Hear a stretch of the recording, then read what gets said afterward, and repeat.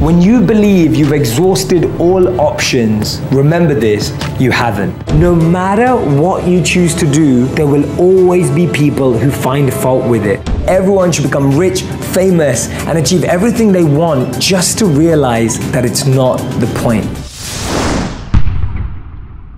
Want to soar? Get a mentor. What's up, Believe Nation? It's Evan. This channel is designed to be a part of your daily success routine and help you believe in your Michael Jordan level talent. So today, let's learn from one of the best, Jay Shetty, on how to improve your life and get massive success. Mentor me, Jay.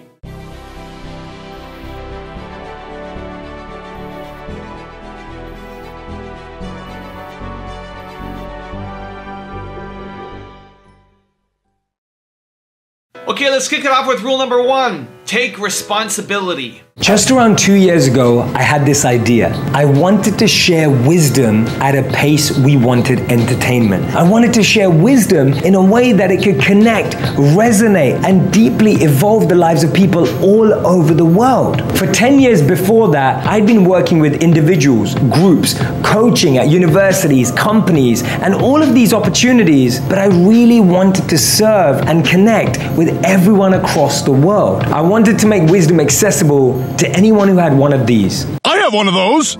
So I was excited, I had the energy, the enthusiasm, and I was pitching my idea to every single company that was online. Now remember, this is before I ever made a single video, before any of you knew who I was. Who's this guy?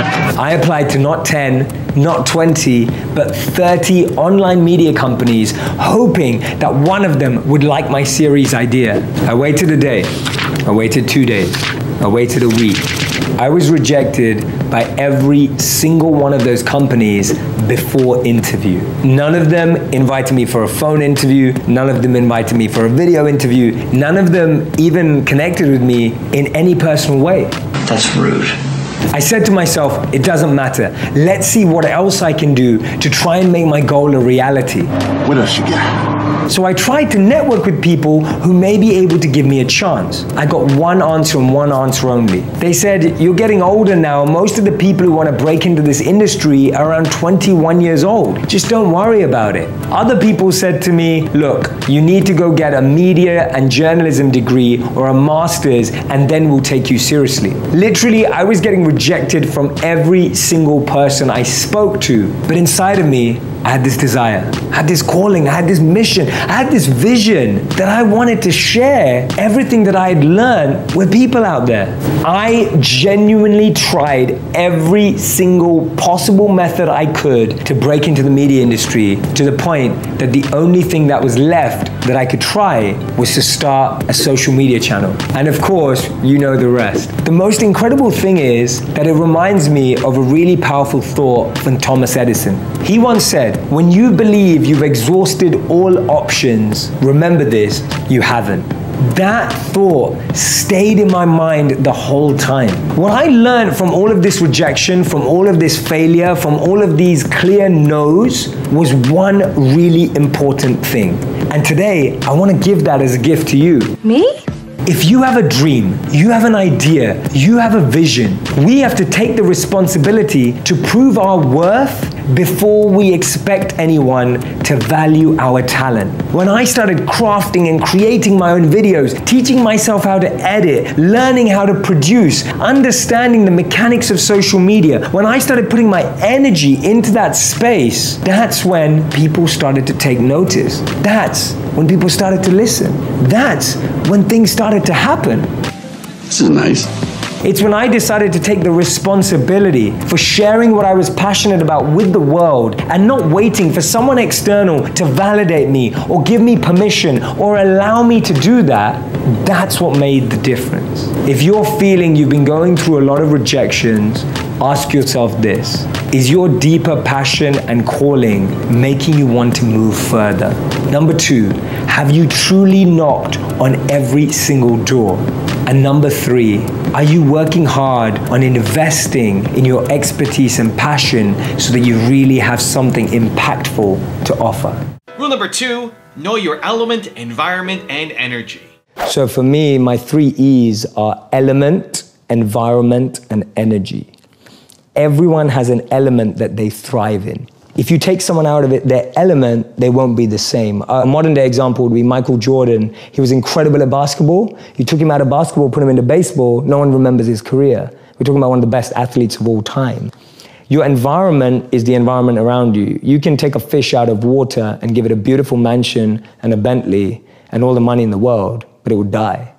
And that's what we are, like our environment. Everyone needs an environment which they thrive, which we have to craft. Your boss, if you're at work, is never gonna ask you, hey, what environment do you succeed in, right? Like, that never happens. So we have to create an environment where we thrive. And then finally, it's energy. Some of us love high energy environments, high pressure. Some of us succeed in low energy environments and low pressure. Figuring out your energy and the frequency on which you operate best will help you thrive as well. So for me, those are the 3 E's to really create a thriving environment. Know your element, know your environment, and know your energy. And so at all times, if I see anything going wrong, I'm going, is my element out of alignment? Is my environment out of alignment? Or is my energy out of alignment? And that's a great 3-question test you can do to yourself when you don't think things are going right. And all you have to do is bring that back into alignment. Rule number 3, access your flow state. Flow or flow state is defined as the optimal state of consciousness when we perform at our best, feel at our best, but also at the same time, ego falls away. Time flies. We're conscious but subconsciously experiencing our own art. It's when we're fully immersed, absorbed, and addicted to simply creating. Now, I'm sure you've all had moments when you felt that, whether you've been playing sports, an instrument, traveling, maybe looking at a beautiful scenic view, or maybe just in a really engaging conversation. But I'm going to share with you how we can experience more flow in our lives because it heightens our sense of joy, or curiosity. So the 2 variables of flow are challenge and ability, and flow is where challenge and ability collide or meet. If your answer to my question earlier is that you often feel bored, it's usually because your skills are higher than your challenge. Everything seems easy, it's not exciting anymore, there's nothing new you need to learn, and you feel like you can do things effortlessly, but not in a way that excites you or empowers you, but in a way that almost drains you and makes you feel more lethargic and lazy. I'm bored. But let's say you're feeling more stressed. Let's say you're feeling anxious. Let's say you get nervous often. That's usually because the challenge is greater than our skill. The challenge has become so high, it feels like this massive mountain that we're trying to climb, and we feel like we're completely carrying the biggest weight on our shoulders, and therefore we're feeling the pressure, feeling the strain, feeling that stress. In each of these scenarios, what you're seeing is a disconnect between your challenge and your ability, which is either causing stress or boredom. And there's a really, really simple solution. If you're feeling bored because your skills are higher than your challenge, what you need to do to make life abundant, exciting, thrilling again is raise your challenge. Try new opportunities, go into new arenas, be in new environments, meet new people. What that will force you to do is make you raise your challenge, which allow you to grow, allow you to thrive. And if you're finding that what you experience more often than not is stress,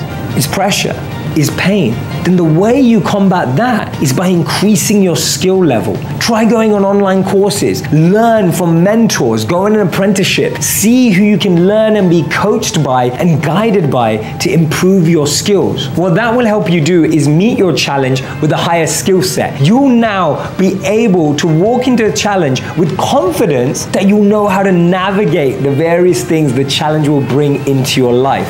Flow state is this beautiful space where we completely surrender to the art and allow the energy to truly flow through us. It's something I've personally experienced and want you to experience in your life as well. Rule number 4, stop caring what others think. We all feel that rejection kills dreams. We all feel that failure kills dreams. We all feel that people kill dreams. You can't kill my dreams. But actually, there's 4 words that we say in our heads to ourselves that genuinely have destroyed more dreams than all of those things put together. Those 4 words are, what will people say? What will people say? How many times have you stopped yourself from doing something because you're scared of how people will react? How many times, out of the fear of someone else's opinion or criticism, have you stopped yourself from doing what you believe in? How many times has someone's perception or perspective stopped you from living your potential? No matter what you choose to do, there will always be people who find fault with it. There will always be people who criticize, complain, who try to bring you down and tell you that what you're doing isn't right. Haters gonna hate. It's crazy that we give up what we most want in life just based on people's opinions. And the crazy thing is, if we're living for other people's opinions, we'll never be right. There'll always be someone with something that they won't agree with. And this is why it's so important that we work with our own conviction. We work on what matters to us. It was Aristotle who told us that there were only 3 ways to avoid criticism. Do nothing, say nothing, be nothing. And I'm sure none of us want that of our future.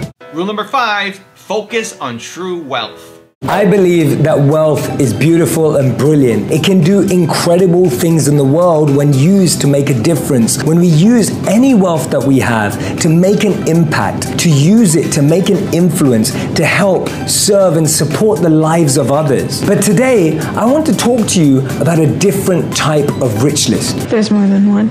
One of my favorite teachings about wealth has been this. You can tell how rich you are by counting the amount of things you have that money cannot buy. There's a beautiful quote by Jim Carrey where he says, "I believe that everyone should become rich, famous, and achieve everything they want just to realize that it's not the point." That would be nice. Real wealth, inner wealth, fulfillment, satisfaction, meaning, and purpose is a rich list that every single one of us can have and be on. I want you to take a moment to make a list of the things you have that money cannot buy.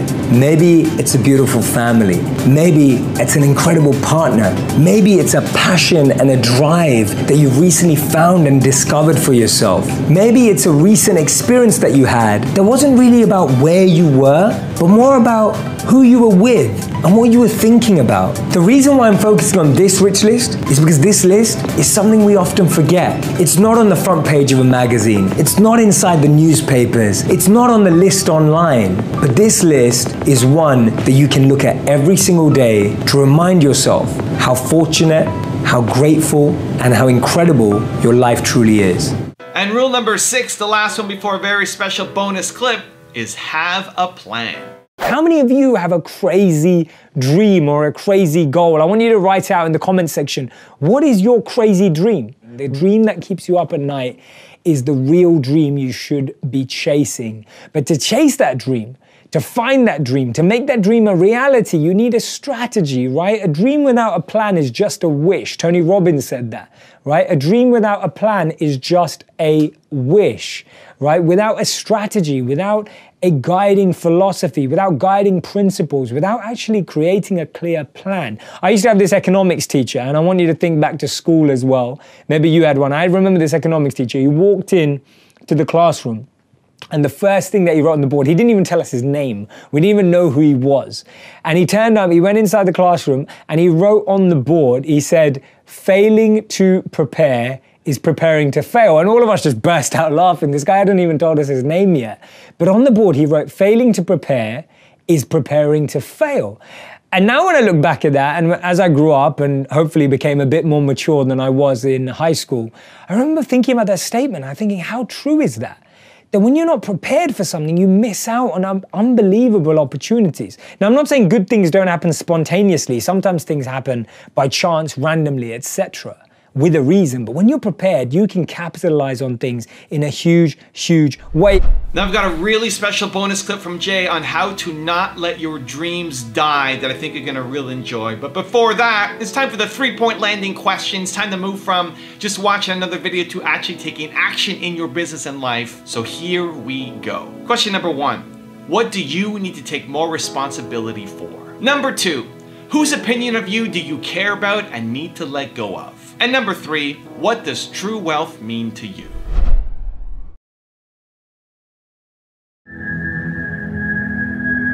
A wise person once said, The tragedy of life is not death, but what we let die inside of us while we're still alive. We think we're the victims, but actually we should be the suspects because it seems we've killed more dreams than rejection. We've given our ambitions a lifelong sentence. It's trapped deep inside of us. It makes no sense. It's been locked for so long, we've even forgotten its name. Everything we do today feels like it's all the same. Our dream is like a prisoner trapped within us, a vacant listener, lacking all vision, until someone comes and says, you don't see your own potential. It's like we all need our own intervention, a moment with a mentor, a coach, or a guide, the type that sparks a light deep inside our minds. And then they ask us, what's your passion? We shrug it off and say, that stuff doesn't happen. And then they push us a little further, probe us to think deeper. They're always focused on helping us find the hope inside of ourselves. Let me ask you, would you let someone who had incredible potential die right next to you? You would never do that. So why do we let them die right inside of us? That's why the missing link is a coach. A coach is someone who tells you what you don't want to hear and has you see what you don't want to see so you can be who you have always known you can be. Some of us get given people, some of us get given lessons, but all of us get given moments to change the trajectory of our lives. We can't imagine Kobe Bryant without Phil Jackson. We can't imagine Serena Williams without Patrick Muratoglu. We can't imagine Tom Brady without Alex Guerrero. It's not about what we take, it's about what we leave behind. Maya Angelou said, people will forget what you said, they'll forget what you did, but they'll never forget how you made them feel. Picasso said that the meaning of life is to find your gift, and the purpose of life is to give it away. Coaches can be found in books, mentors can be found in schools, guides will be found throughout life. We don't have to be in the same room to understand their point of view. We don't have to know them for them to show you the way. We just have to have the burning desire to learn. Behind every great person is a coach that we may not even know, a name that we may not recognize, a face that we may never see. A lot of people have gone further than they thought because someone else thought that they could. Raise your standard. Apple, at the core, its core value is that we believe that people with passion can change the world for the better. Not one drop of my self-worth depends on your acceptance of me.